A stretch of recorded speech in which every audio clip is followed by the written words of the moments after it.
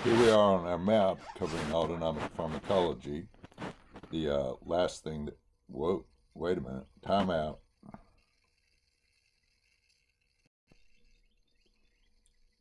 The last thing that we talked about were the beta agonists.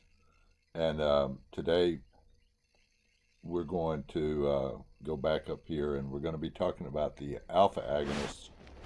Those are drugs that act as stimulators at alpha-1 and alpha-2 receptors. So let's see if I can carry on with this. All right. So alpha-1 agonists are in widespread use. There's a lot of the over-the-counter products. Mostly you see them as nasal decongestants is probably their most common use. And as over-the-counter diet aids. That used to be a bigger market than it is today, but it's still out there. And as a group, alpha agonists are characterized by tachyphylaxis, which means the rapid development of tolerance. And here just are some of the examples, names of the drugs that you may have seen on over-the-counter products, such as pseudoephedrine and phenylephrine, and formerly a drug called phenylpropanolamine, or PPA, that has been taken off the shelves in pharmacies. Pharmacists were asked to do voluntary removal of these products from their shelves, and pharmacists complied. It turned out that there was some cardiovascular risk associated with the use of phenylpropanolamine. We'll talk more about that later.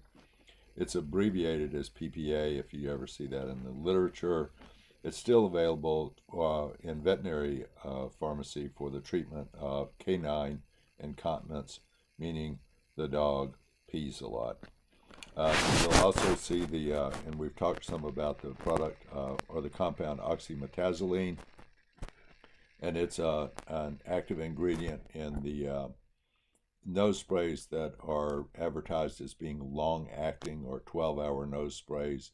For example, Afrin, A-F-R-I-N, is a product, has had at least a regular form that's fairly short-acting, and then a long-acting form.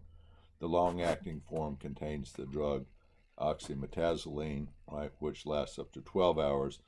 And the reason it lasts is because it's resistant to destruction by the enzymes monoamine oxidase and catechol-O-methyltransferase. Just want to keep these enzyme names in front of you because they'll be important all the way through. Well, there we go. So these are some formerly prescription alpha agonists that are not currently in use in the United States. The first one is methoxamine, and when it was used, its brand name was Vasoxil. As I said, it's not currently used in the United States. But as an alpha-1 agonist, it had the predominant property of being a vasoconstrictor. Remember that alpha-1 receptors are on the blood vessels, and when the alpha-1 receptors are stimulated, they cause vasoconstriction. And these were used to treat hypotensive states, and that is where a patient's blood pressure is too low. And I'll talk a little bit more about that with the next drug, right? But they're used to treat low blood pressure. The second drug is mephentermine, which also is not in clinical use. It used to be. It has direct and indirect acting drugs, and by direct I mean that it acted as an agonist at the alpha-1 receptor, but it also has indirect actions in that it causes norepinephrine to be released from nerve terminals. And that means that it's going to have alpha effects. The direct effects are alpha, and the indirect effects are alpha and beta effects. So it's a cardiac stimulant as well as a vasoconstrictor. Remember that beta receptors are, especially the beta-1 receptors on the heart, cause the heart to beat faster and harder. It was used to treat hypotension. It was also used as a cardiac stimulant. It's an abusable drug. It's addictive, and I demonstrate that by comparing its structure. This is the mephentermine structure right here compared to the structure for methamphetamine right here. And yet you can see the only difference is the addition of a methyl group right there on that carbon. And both of these drugs had been used as in the treatment of hypotension or low blood pressure, which is a problem in the use of general anesthetics, especially in the older population, where a patient gets put under general anesthesia for surgery, and during that general anesthesia, their blood pressure drops very low, and that's been associated with a condition called POCD, not to be confused with COPD, same letters, just different order, where POCD stands for postoperative cognitive dysfunction, which is particularly a problem in older patient populations. All right, so here's two other drugs. And the reason so why am I mentioning these drugs that aren't in use on this previous page? Methoxamine and mephentermine, currently not available. Well, these may be available not legally, right? So they're not in clinical use, but you may see this as a mephentermine, particularly as a cardiac stimulant, a performance enhancer. It really makes people feel hyped up, kind of like meth does, and it's used illegally, or has been used illegally in some athletic performance. So and these drugs tend to make a comeback just because they've been discontinued for current use. Some future use may be discovered for these drugs, and they may be reintroduced into the market. So I wanted you to be aware of them. All right, a couple more: metaraminol or aramine, right, which has also been discontinued, but this one had an interesting use, and like the other, it's also direct acting alpha agonist and indirect acting as well. Indirect acting means that it acts on the synapse at the presynaptic neuron to cause norepinephrine release, and it's a vasoconstrictive agent. So again, used to treat hypertensive states, but originally, before it was discontinued, it was used to treat a condition called paroxysmal supraventricular tachycardia. Now let's break that term down a little bit. Paroxysmal means sudden onset and not particularly predictable, right? So paroxysmal is a sudden onset. Supraventricular, that means at a site above the ventricles in the heart. So this would be somewhere above the ventricles, probably in the atria, SA node, and tachycardia is a rapid heart rate. So this is a rapid heart rate that comes from some origin, probably in the atria, and is a sudden onset. So I asked the question of why would an alpha agonist slow heart rate? So think for a moment about that. Why would an alpha agonist, something that was vasoconstrictive, act as something that slowed the heart rate? And we saw this previously in the dog studies where we looked at the 3 cardiac tracings for phenylephrine, for epinephrine, and isoproterenol. And phenylephrine was the top tracing, and as you will recall, that one raised blood pressure through vasoconstrictive mechanisms, and there was a reflex bradycardia, so the heart slowed down because the vasoconstrictive effects raised blood pressure, right? So this increases blood pressure, right? And that sets off the baroreceptors.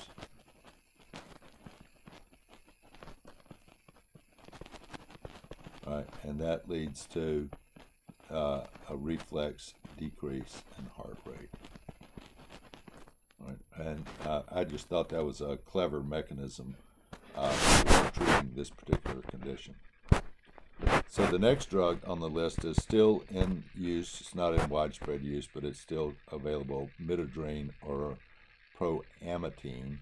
right? And that's a brand name. There may be other brand names as well. It is a prodrug. It's metabolized to desglymitadrine. And this des means something got removed, and gly is a glycine amino acid that was attached to the midodrine, and metabolism takes that off, and you're left with the active compound known as desglymitadrine, right? And so I'm going to keep this concept of prodrug active. And it's used for the treatment of autonomic insufficiency. That means patients, particularly older patients, will lose control of their autonomic nervous system, and their sympathetic nervous system won't react appropriately.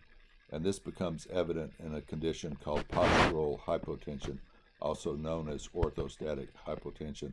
Last year's students, unusually, had already been introduced to this concept by the time they got to this point in the curriculum. I don't know whether or not you have. So let me explain orthostatic or postural hypotension. This term, postural hypotension and orthostatic hypotension, are synonyms with one another.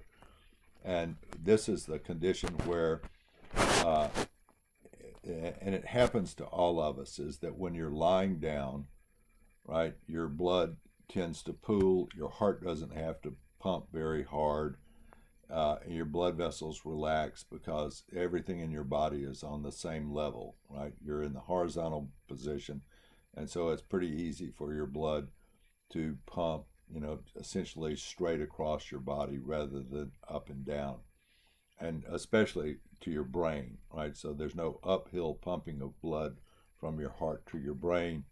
Your head is down at the same level as your heart.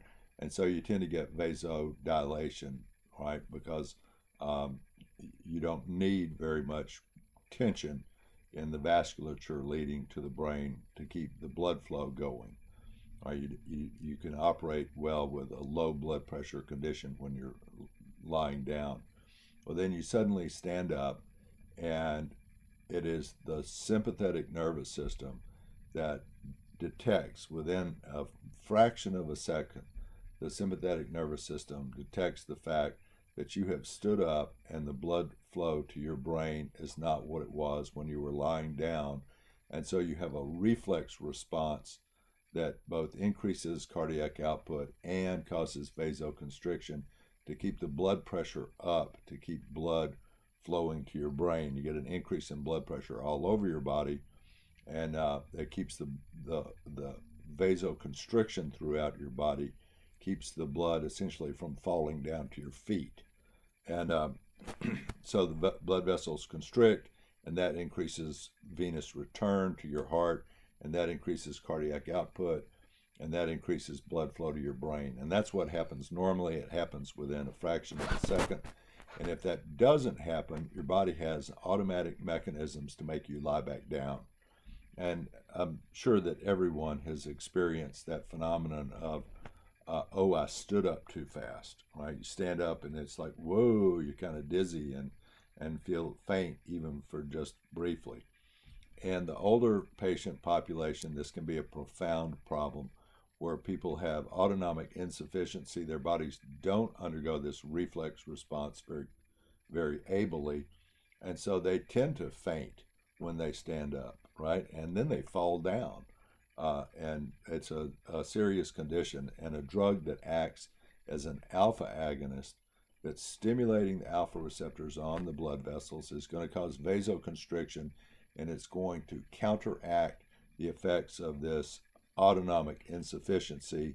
It'll counteract the effects of this postural or orthostatic hypotension, and midodrine is a orally administered bi-tablet drug that is used to treat that condition. But metaraminol could do the same thing, and the drugs on the previous slide could have done the same thing. It's just that this one looks like it's one of the safer drugs. And so and there's not a huge market for this, and these drugs are all off patent, and so the market is kind of dwindled. But it's still out there, and you'll see it used, and you need to know what orthostatic hypotension is. All right, as long as we're talking about alpha agonists, we've already talked about injectable norepinephrine being used in emergency cardiovascular problems, and I just including it again just to emphasize that norepinephrine is a drug in and of itself. The brand name is Levofed. There are probably other brand names. It's injectable only, and you should know why it's only available for injection, and that's because if you took it orally, it's going to be destroyed by the COMT, the catecholomethyltransferase, that's in the lining of the intestine, and the monoamine oxidase that's in the liver. So it would not be appreciably absorbed, and you couldn't take it transdermally or any other way because it's not going to cross membrane barriers very well because it's so water soluble. But it is used in treatment of a severe acute hypotension, and which we often see in shock states, where shock is, again, just a general term that means that blood pressure has fallen below a level that's compatible with continued life, right? So it's a life-threatening low blood pressure. And you see shock conditions like in hypovolemic shock. That means that your blood volume has been reduced. You know, maybe you've been in an accident, you know, you've been cut in some way, gunshot would be another way to do it, and you are losing a lot of blood volume, and there at some point your cardiovascular system can no longer maintain blood pressure, but just because there's not enough blood there, and that would be a hemorrhagic shock. There's a neurogenic shock that occurs when your nervous system has been subjected to some violent trauma in some way, you know, falling off a ladder or being in a car wreck or something like that may cause a neurogenic shock. And then there's septic shock, which is due to an infection that is in the bloodstream, and some of the toxins released by bacteria in the bloodstream cause essentially cardiovascular collapse, and blood pressure drops to a dangerously low level. So know what shock is. Alpha agonists have been used almost comically and to some extent, a wide extent in the past, in weight reduction. And the drugs that do this are all centrally acting drugs, and that means they all cross the blood-brain barrier, and they're all sympathomimetics. Right? So they're stimulating the same using the same neurotransmitter system and receptor system that the sympathetic nervous system uses. So we call these centrally acting sympathomimetics. And they're not necessarily alpha agonists, but they generally have a strong alpha agonist type property.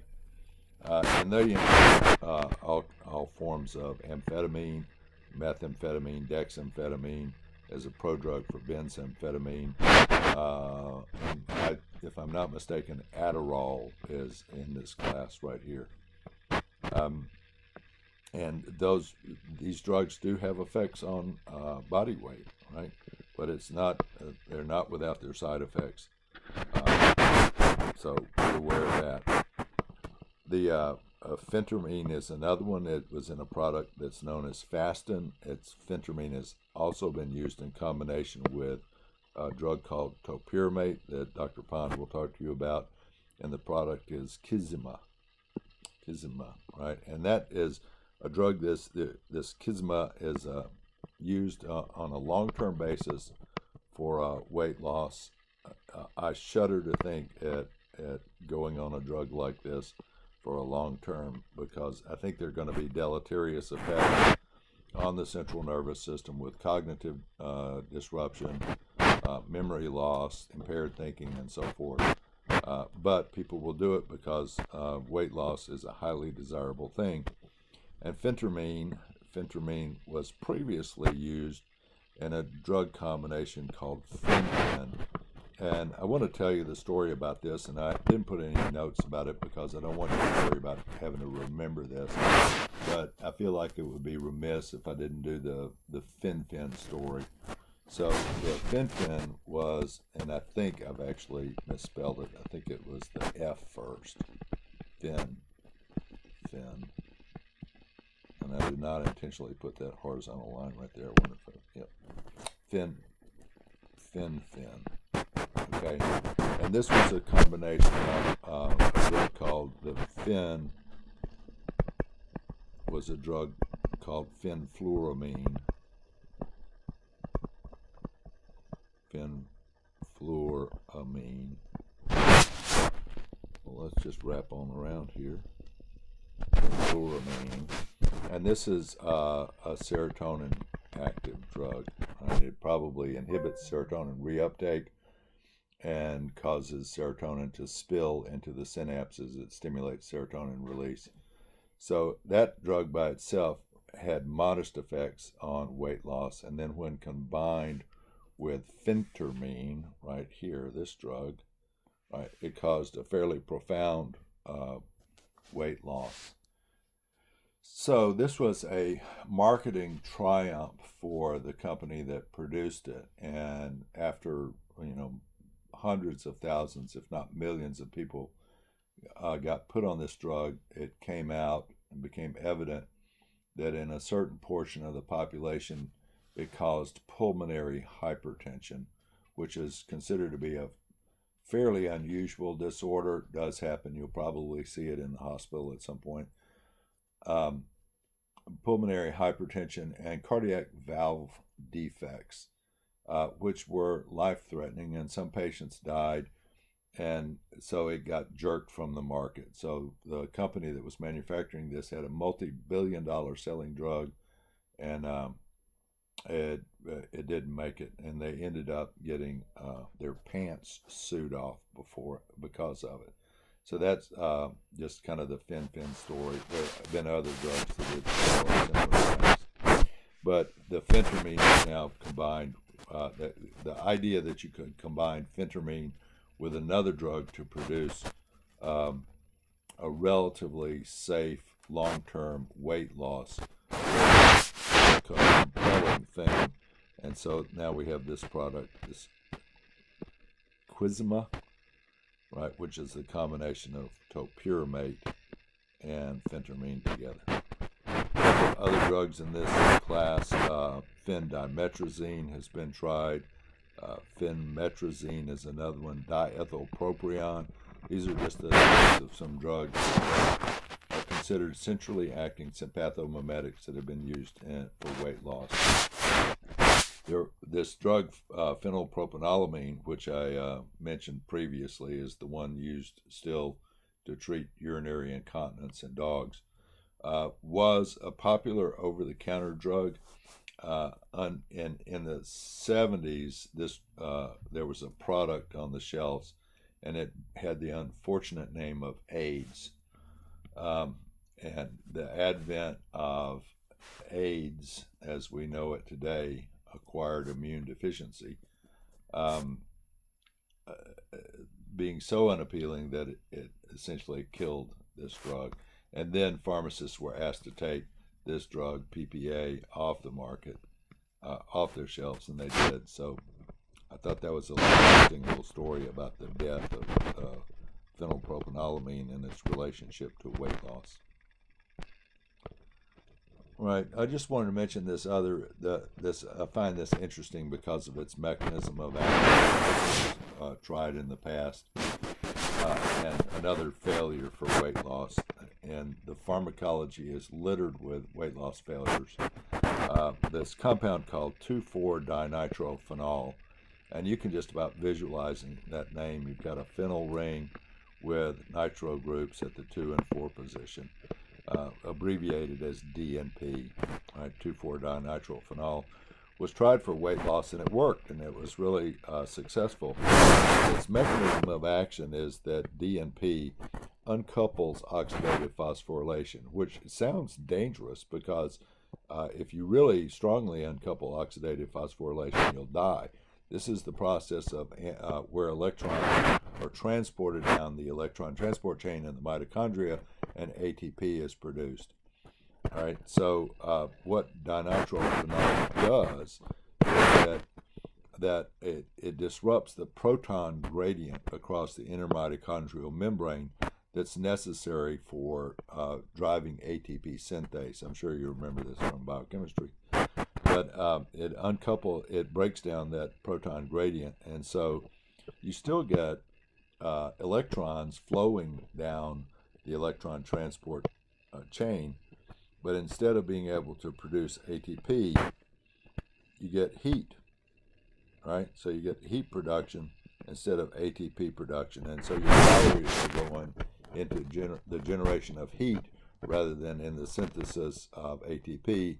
And this heat production, because you've disrupted the proton gradient, is not necessarily a regulated process, and it was controlled by the dosage, right? And you kept the dose low enough so that it didn't kill patients and didn't generate too much heat.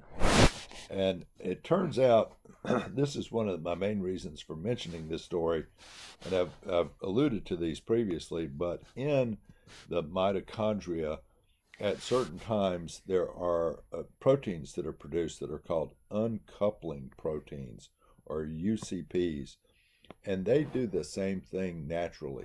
These uncoupling proteins disrupt the proton gradient across the mitochondrial membrane and cause you to generate heat instead of ATP, and you start burning off a lot of calories that way. And I mention this because the regulation of these uncoupling proteins might be a more efficient and safer way to regulate